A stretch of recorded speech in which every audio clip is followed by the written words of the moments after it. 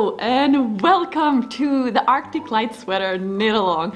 I am so excited to host my first ever knit along, or KAL as we say in knitting lingo. I'm so excited to see you here because in this video, this is going to be part one of 3 videos where I'm going to show you step by step how to knit the Arctic Light sweater, which obviously I should be wearing right now, but I am in Portugal filming this and I didn't pack my Arctic Light sweater with me 3 weeks ago when I came here because I didn't know I was gonna do this whole challenge or project. So I'm wearing the wishbone sweater, but I will show you how the Arctic Light sweater looks here with some nice pretty imagery. The Arctic Light sweater is knitted from top down. It has lots of intricate, beautiful cables. It's super fun to knit and it has a raglan shaping and everything is done seamlessly, so there's no sewing at the end.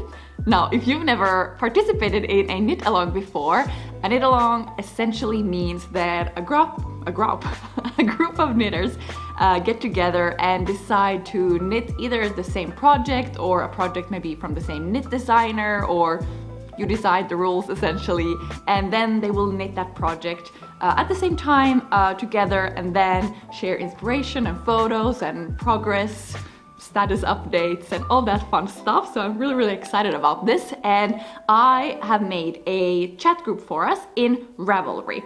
So RAVELRY is where you can get the pattern. You can download the pattern for the Arctic Light sweater because you need that to follow along this knit along. So I will put the links in the description below, but they can be found at ravelry.com/stores/kutowakika. And under there you will be able to find both the pattern, and I will also put the link to the little group forum.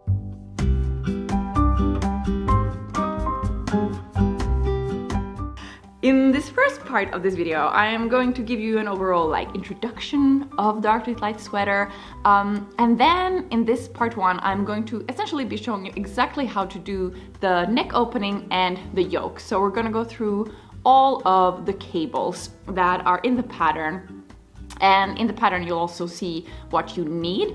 For this one, it's knitted with 1 strand of DK weight merino and 1 strand of silk mohair. My colors, I'm so excited. I have chosen to work with double Sunday, which is also the original sweater is maybe double Sunday, but you can choose any DK weight yarn. It really doesn't have to be this one. I know, for example, Cascade, I think is pretty big in the US. So double Sunday has approximately 108 meters per 50 grams. So for example, Cascade has a wool, it has like 200 meters per 100 grams, so that would be perfect. And then it's optional to pair that with a silk mohair. Also, Drops has lots of DK weights. I mean, most yarn brands carry a DK weight yarn. It's really, if you go to a yarn shop, if you really don't know, you can ask them for advice, but otherwise you can Google DK weight yarn and see that it has around like 100 meters per 50 grams. This is 108, so it could be, I think, like plus minus 20 meters. I think will be totally fine. And then you can choose to pair it with a silk mohair.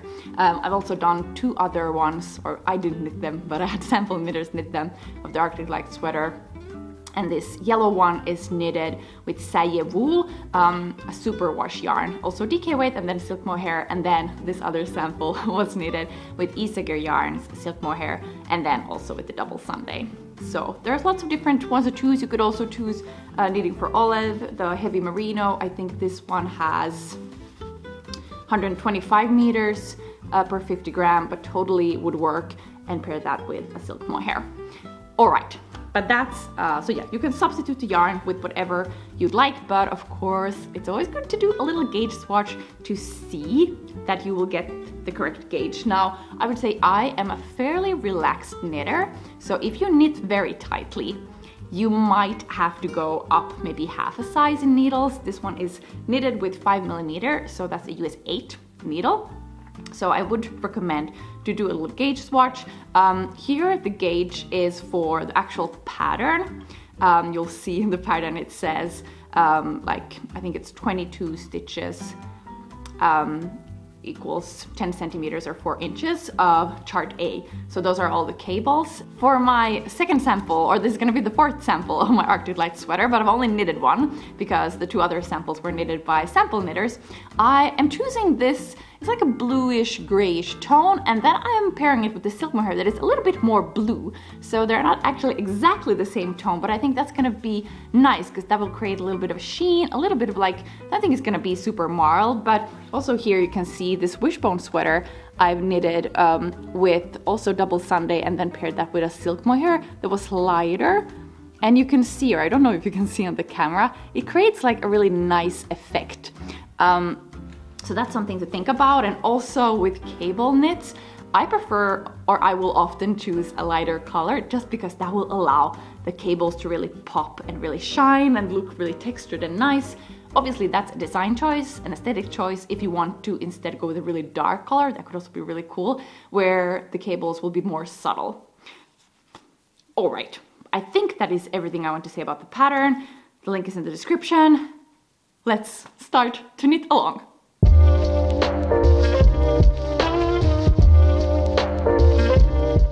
Alright, we're gonna begin by casting on stitches for the neck opening. So you need your yarns, you need a 3 millimeter.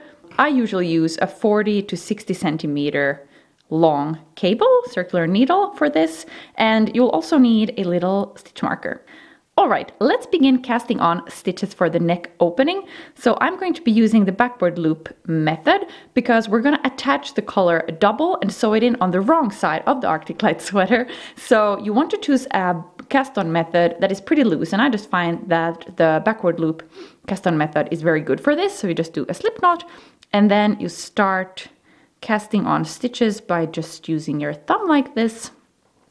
And I am going to knit this sweater in size small, so I need 104 stitches, and I'm not casting on, I'm not being this like super tight. I want it to actually be pretty loose because that is going to make sure that my neck opening or my collar is gonna not be too tight. All right, now I have 104 stitches, so then you want to join to work in the round. So this is always a little bit of a tricky part. Just make sure all the stitches aren't twisted. Like so, go through them, maybe have to twist them a little bit, like that. And then you want to have your stitch marker ready to go, and just gonna pop that onto the right needle.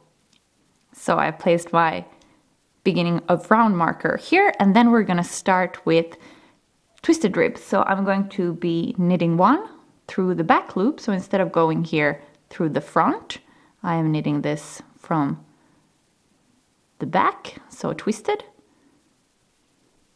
And then I just purl one. And I repeat. And it's always the first round that is a little bit tricky, and that's why you also don't want to make it too tight when you cast on. Then you just continue this for 28 rounds or until the work measures around 11 centimeters, so that's 4.25 inches. So until that, you're gonna work in this twisted rib, and then we're gonna continue for the yoke part. All right, I have now completed the neck opening rib. So I did 28 rounds of knit one through the back loop, purl one. So you want it to be approximately 11 centimeters, that's 4.25 inches, so that we can then fold it double. But next we're gonna start with the actual yoke pattern. And for this, I definitely recommend that you print the charts out in your size. So I've printed the charts out in my size. Our printer here in Portugal is not great, but it will do the job definitely.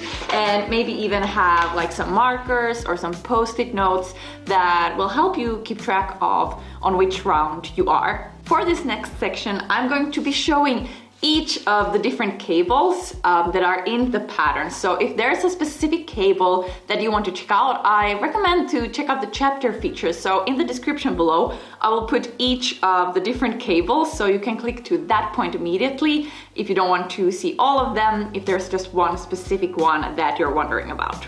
For this next part, you're also going to be needing 7 stitch markers. I like to use them in different colors, or 2 of each. So 2 well, I have 2 red ones, 2 of these green ones, 2 beige ones, and 1 gold one. And I just like that because it makes it visually easier to see where I am in my knitting. So every little visual help you can give yourself to prevent mistakes, I think, is something that I recommend, and I recommend that you do that as well, even though totally not necessary. All right, but now we're gonna start with first placing our markers. Before changing to the 5mm US 8 needle, we're going to be placing our stitch markers where we're going to have the raglan seams. So according to the pattern, I need to place the first stitch marker 24 stitches from the beginning of round marker. So I will just count 1, 2, 4, 6, 8, 10, 12, 14, 16, 18, 20, 22, and 24. So this is where my first stitch marker will go. So in the pattern that is noted as PM, so place marker. And then I have 7, 2, 4, 6, 7, and I place a second marker. And these stitches from the beginning of the round to these first set of markers, this is going to be the back. Then I continue, so I place the marker, then I count 14 stitches, 2, 4, 6, 8, 10, 12, 14, place another marker. Then I count 7 again. This is going to be the raglan seam, little lace, or not lace, cable thing. And then I do the same for the front and for the second sleeve. So this is going to be the first sleeve, and then just count here again, 24, 22, 24.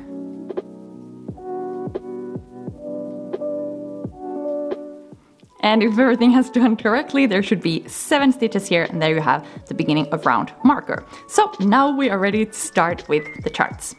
I'm going to be switching to a 5mm 40 to 60 centimeter cable. Now, later on, I will probably switch to a 5mm longer cable when I have more stitches, but for now, I will start to work with my 5mm cable here. All right, let's begin working round 1. Chart A. So first I'm just going to follow the chart A here. So I need to purl 1, knit 1 through the back loop, just knit 1 through the back loop. And here on this first round we don't do any increases yet. And now when we come to the marker, we slip that marker, and here for these next 7 stitches we're gonna work chart B. So chart B is knit 1 through the back loop, purl 1, knit 3, purl 1, knit 1 through the back loop, and then you slip that marker. All right, for the next section, we're gonna work chart C. So here we just start by purling 2. And then I just knit all the stitches until the last 2 stitches, and then I need to purl those. Now there's only 2 more stitches before my marker, so I purl those. And then I slip the marker, and here I work chart B again, chart A, and chart C. On round 1, you don't do any increases, but after round 1, as you will see in the chart, you increase on each row, and it always happens where you have your markers. So here I've now worked approximately 20 rows, and you can see here that at my raglan markers, I've increased here, and also then here and here. So I'll next show you how to do those increases.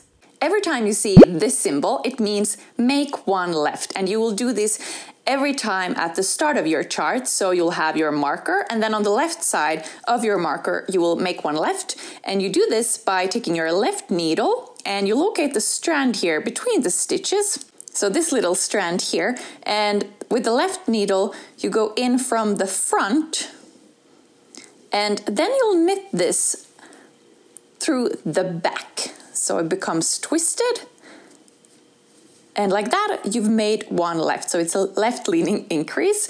And just to make sure, because sometimes you can be tempted to knit this from the front, but if you do that, you'll see that there's a big hole appearing, and we don't want that. So once you've taken your left needle from the front to the back, make sure that you knit it twisted, so you knit it through the back loop there in order to create this twist. So you don't get that big hole there.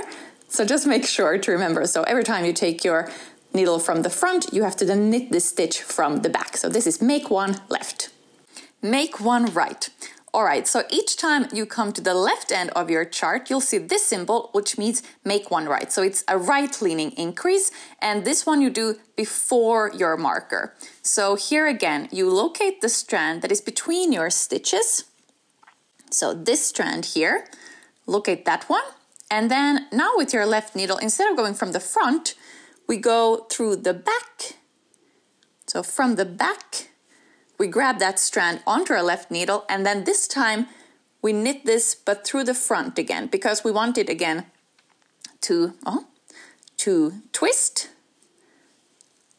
like this. So you can see now that the strand that we picked up in between is twisted, because otherwise, if we would knit it just like this, you see that there's this big hole appearing. We don't want that, so you take your left needle from the back to the front, and then you knit it from the front. For all of the raglan seams in this sweater, you will follow chart B. And in chart B is fairly simple.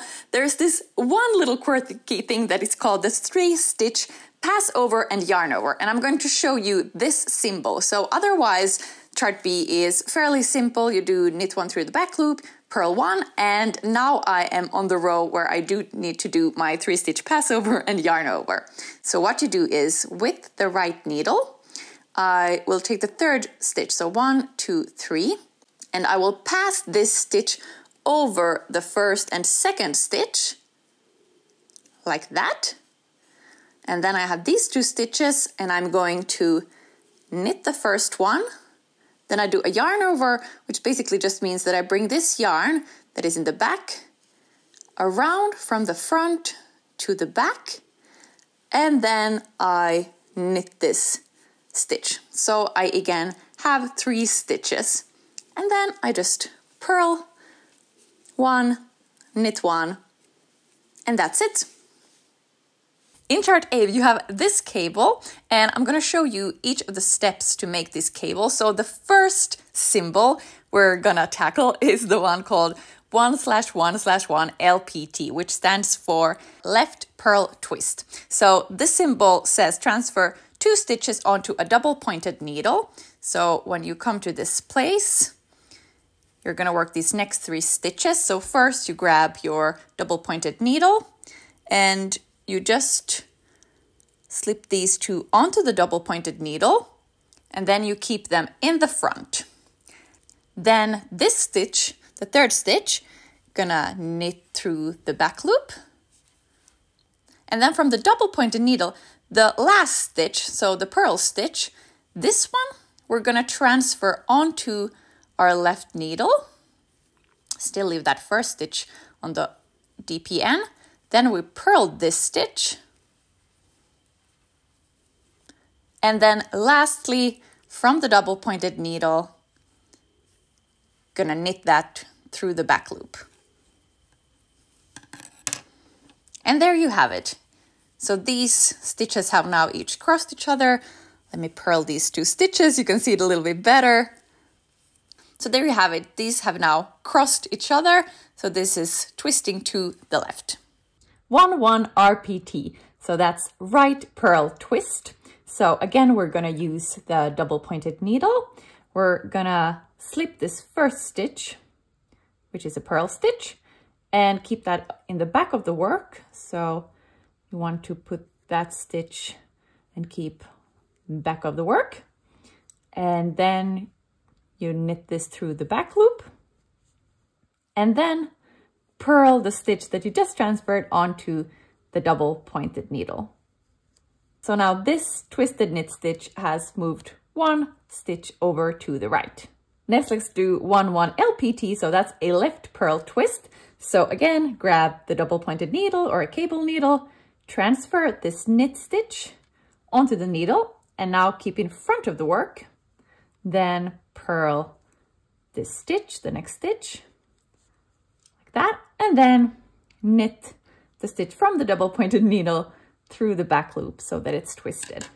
And you can see that now this twisted knit stitch has moved one over to the left.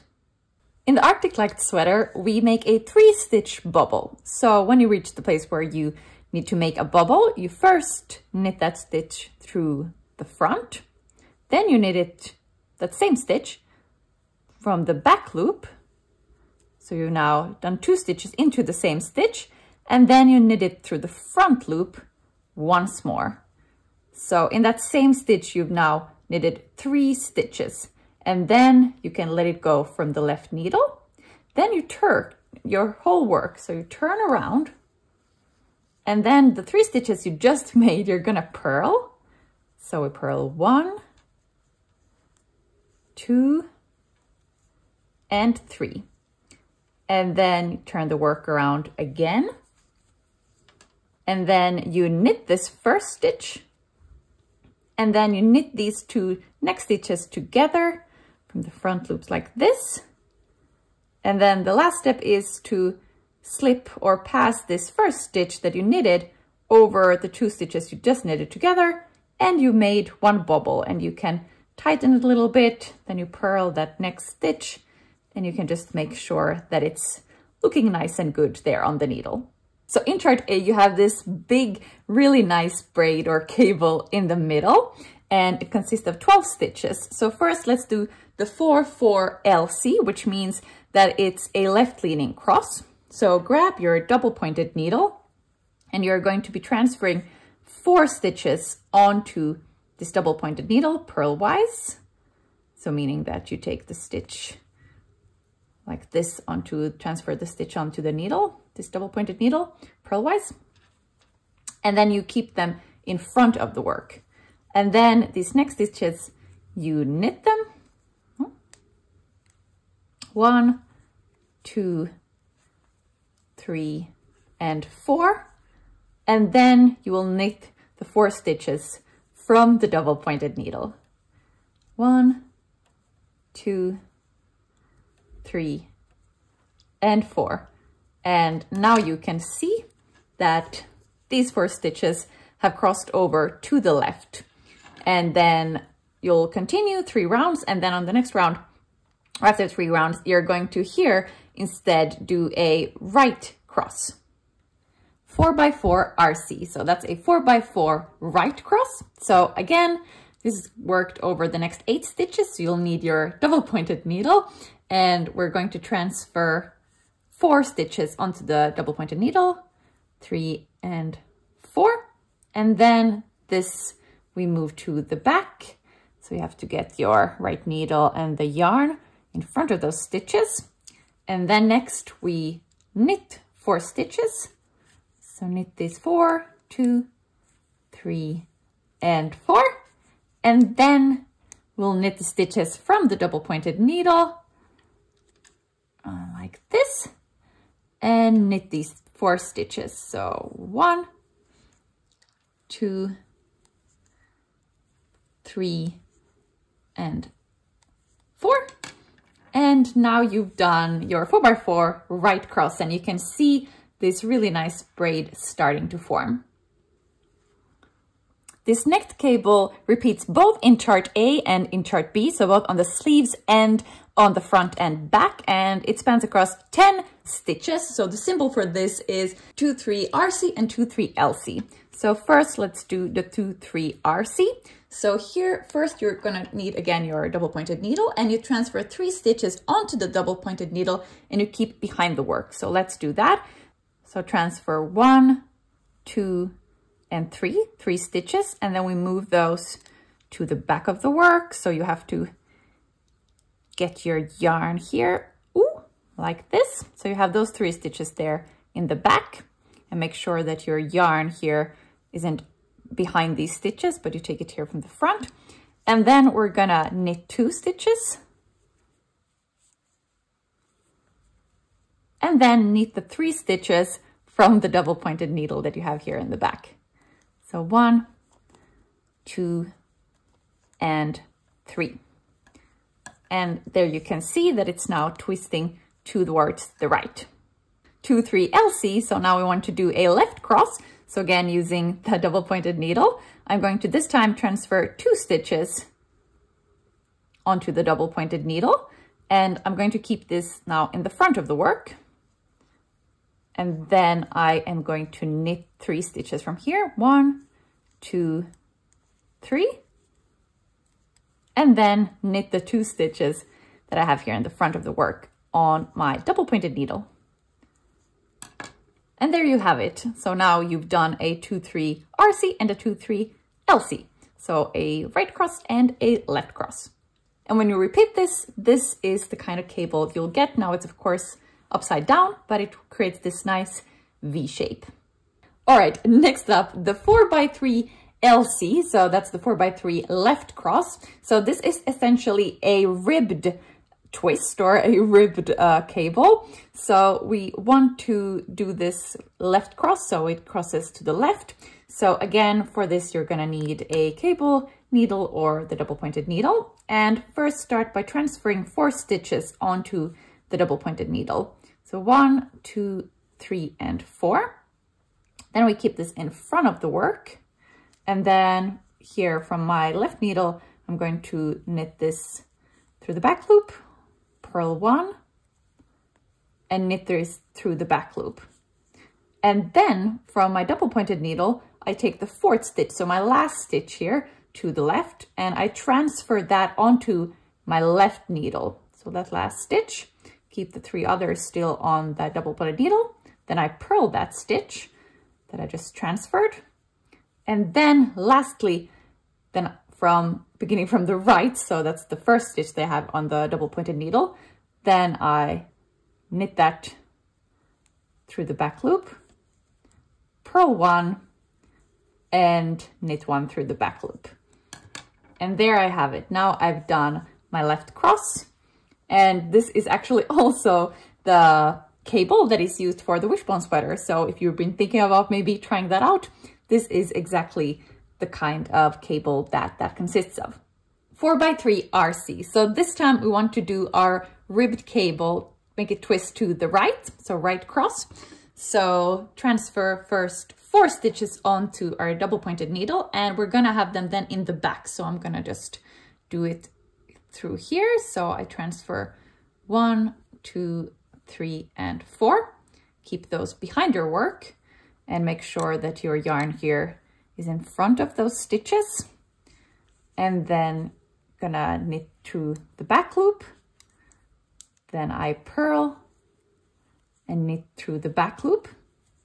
And then now again, the 4th stitch that is here on my double pointed needle, so that's the last stitch, the one that is most to the left, I transfer that onto my left needle, my left working needle. So I transfer that, but I leave the 3 remaining stitches on my double pointed needle for a while.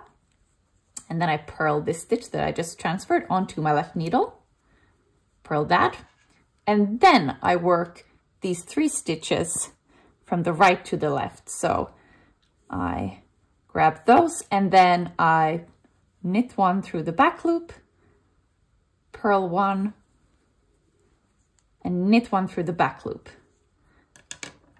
And now these ribbed stitches cross to the right.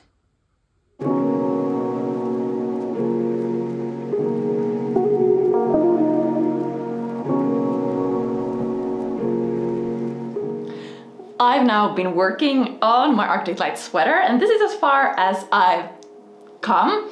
So now you know all the cables, you know how to do the increases, so just follow the charts. I like to, whenever I've finished one round, I use a marker and then I swipe over that marker so I know which round I am on next. That just feels, for me, safer, so I know where I am. And then you just have to follow chart B, but that's pretty easy. You pretty quickly learn to see when that 3-stitch passover comes.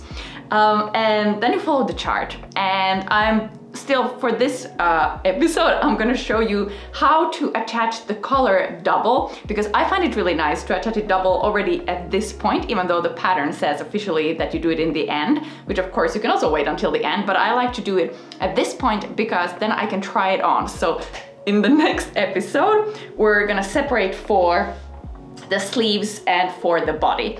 And it's just nice before you do that to be able to put all the stitches on a stitch wire, and then you can try it on. So then it's just nice that you have your collar already folded. So that's the last thing that I'm going to show you.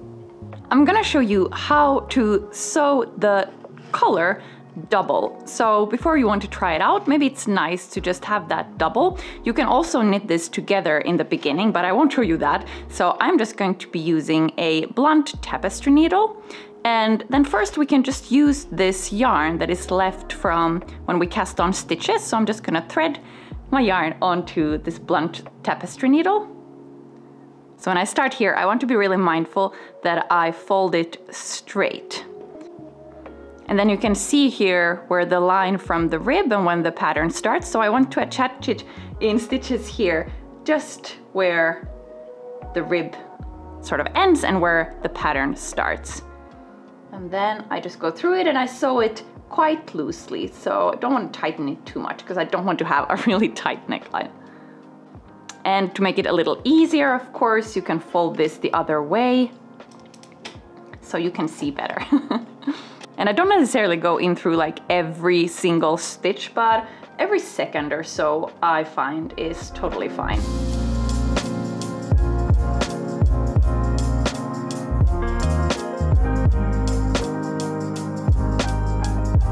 All right, now I've sewed the entire collar, so let's see how it looks.